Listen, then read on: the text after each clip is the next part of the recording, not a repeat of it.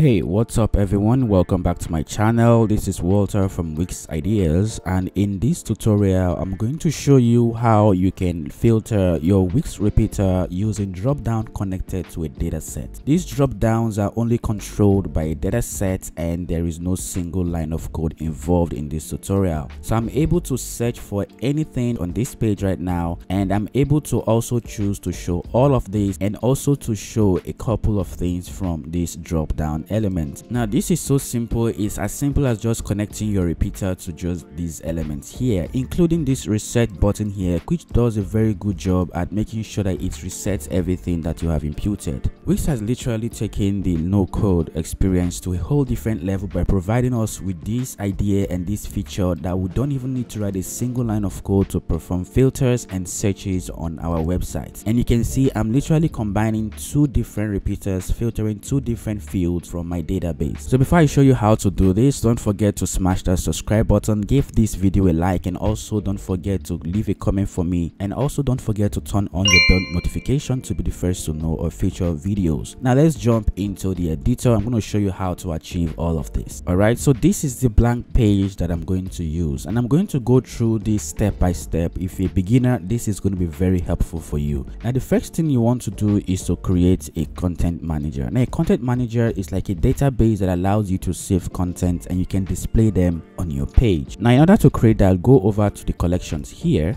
and then you can see I already have one being created. If you don't have one yet, go ahead and create a collection. Now this is very simple. All you have to do is to give it a name, and once you're done, click on create, and once you click on create, it's going to open up a database for you, which is going to look very similar to mine. So let's go ahead and click on mine, which I have named restaurant. Alright guys, so this is my database and or content manager, and this is how it looks like. I have the title, the image, I have a location, I have a cuisine field, and this is a link that Wix automatically generates when you create a dynamic page. If you want to add a new field, you can go ahead and click on this add field, and once you do, you're going to choose the kind of field that you want to use. For me, I've only kept it consistent by only choosing the text and image fields. So you want to also go ahead and probably choose a text field, for example, give it a name, and don't worry about what the field key is unless you're really particular about how you want it to look like. Once you're done, go ahead and save it, and that is as simple as how to create all of this field. Now the next step what we're going to do here is I want my site visitors to be able to filter between the location and also the cuisine fields of my content manager so that they can search for any of these cuisines that they really want. Alright, so now let's go back to the editor and let's begin to design the repeater. Now the repeater is just a layout that allows you to display the content from your content manager. Now let's go ahead and look for where we can find it. You can go over to the list section here and you can find the repeaters. You can drag and drop any of the repeaters that you're really comfortable with, and you can add any elements to it, or basically most elements to it. Now as you can see, Wix already has a preset for us, and we can literally start working with this preset that they gave us. But what I really want to have here, as you can see from here, we have an image. I want to go ahead and add an image to my repeater, but first of all, let's remove the background and change it to a white color. So let's go ahead and click on change the background. Now once you click on that, go to color, and you can change it to any kind of color that you want. Now I want mine to be white. I'm going to leave it that way. I'm going to go back to this section and say apply to all items. So it's going to apply the same settings I have across the other repeaters. Now it's called a repeater because it has a repeating layout. As you can see, whatever is here is also here and is also here, and that is how our content from our content manager will look like. Now let's go ahead and begin to add things to it, such as the image. Let's go to add, go to image, and then from here you can upload a new image, you can import an image, or you can select images that you already have on your site, or you can look at free Wix images. I'm going to go with the site images, so I already have a couple of them that I've uploaded. So I'm going to go ahead and resize this to the section so that it's easy to drag it and drop onto that repeater. Now as you can see, once you drop it here, it also shows on the other one, but don't worry, I'm going to show you how to make it so that it shows different images on different layouts. And let's go over to design. I want to make it look a little bit different, something similar to what I already have here. Now go ahead and choose the kind of one that you want. Now because I already edited this before, it saved the kind of design that I have. Now you can go ahead and choose from any of these layouts that are here, and you can freely customize the design to your taste. So mine is looking the way I kind of want it to be, and that is already fine. I'm going to go ahead and look at the next element that I want, which is the title of the repeater. Now let's go ahead and choose this text here that Wix already added. We're just going to customize this a little bit more to make it consistent and clean. So I'm going to change the color, go to edit text, and then go to color here, and you can change it to a black color. Now I want to change this to a Poppins. So let's say I want to change the font. I like it to be a Poppins bold since it's a title. Now let's go back to that page and drag it onto the section where we want it to be. Amazing. So now let's go ahead and choose another text element which we're going to use to display the cuisine. So let's go ahead and probably edit this and make it a work stance. Amazing. So this is quite all right. I'm also going to change the color to a black color there, and I'm also going to drag it all the way to this section. Now once I'm done, I can go ahead and delete this box here, and then I can simply go ahead and duplicate this by right clicking on my mouse and then click on duplicate. Now I can bring this section to the next line, and that is all set. Now don't worry about the design right now. Whatever you do here will be applied to the next one. So all I have to do is to drag this to the top so that it's not too tall on the viewport. Amazing. So this looks like our design is pretty much on point. And the next elements that we want to add are the drop down element. So we have drop down element that we're going to use to filter our database or content managers. So let's go ahead and add a drop down element. Now the drop down element is an input element, and it's also a Velo element, which means it might not be shown on your ad if you have not activated your Velo yet. So the input section is a section that has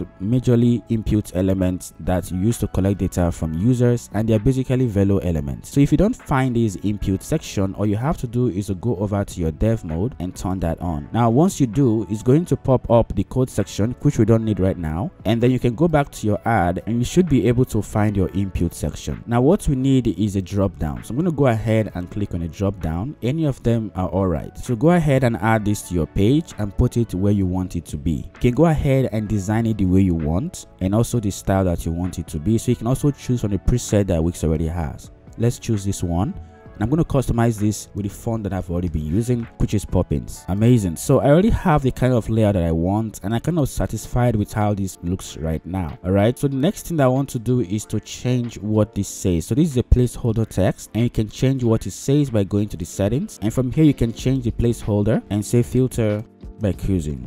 Amazing. And then there are other things that you can also do, which is change the title, which is not really necessary right now, but I'm going to show you how Wix will automatically add that for you after we connect it to our data set. You can go ahead and choose if you want it to autocomplete. Now this autocomplete feature only works on custom design, which is a custom list type. Now that means that you can design how this drop down actually looks like, but that is not something we want to go into right now, so we can just leave it at the browser level. Amazing. And right now the validation field is not required. We don't need it to be a required field. It's just an input field, and if they choose something or not, it's all right. This looks like we're already on point, and we're already getting to the next step, which is adding another field that is going to help us to filter for the location. Now let's go ahead and also duplicate this element. So right click and then go over to duplicate, and then we can add it over to this section. Now this is all looking good. Next thing you want to do is to go to settings again and also change the placeholder to filter by location. Amazing. Now we are all done with these drop downs, and the next element I want to add is a button element that allows us to reset the filter. Now let's go ahead and add a button element. Go to add and then go to button, and from here you can choose any of the button elements that you feel more comfortable with. I'm going to go with the very first one, and then I can freely design this the way I want it to be.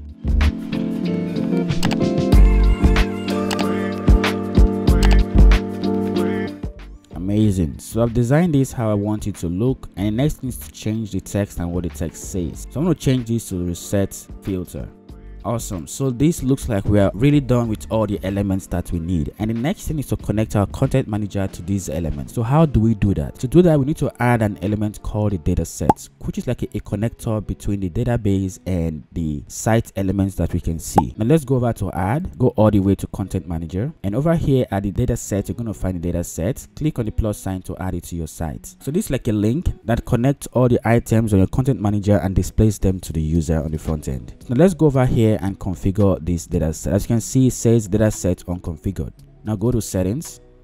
You're going to choose the content manager or the collection that you're actually working with. Mine is called restaurant.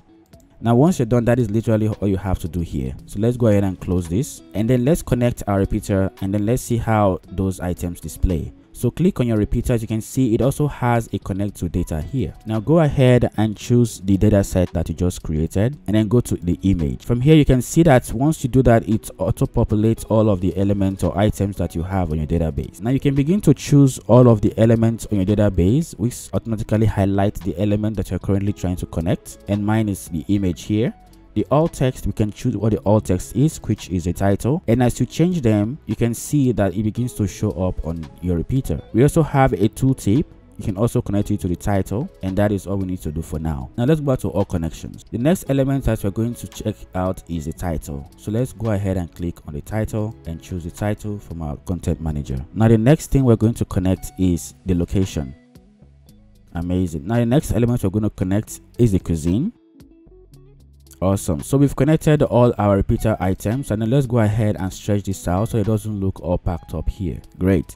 Now the next elements we're going to connect now are the drop downs and also our filter elements. These are showing us all the content from our content manager, and the next thing is we want to be able to filter the content from our content manager so that they also display here. So go ahead and click on your drop down. Click on this connect to data as well. Now it's going to give you two options to either filter the content or collect content. So what we want to do is to filter the content. So go ahead again and click on connect to data sets and select the data set that you just created, and then choose the field that you want it to filter. So for me is the cuisine field, as you can see right now, and then Wix automatically adds a title to your drop down. Amazing. Now let's go ahead and do the same thing for the next one to filter the location field. So click on the filter content, select the data set you just created, and then go ahead and select the field you want to filter, which is the location field.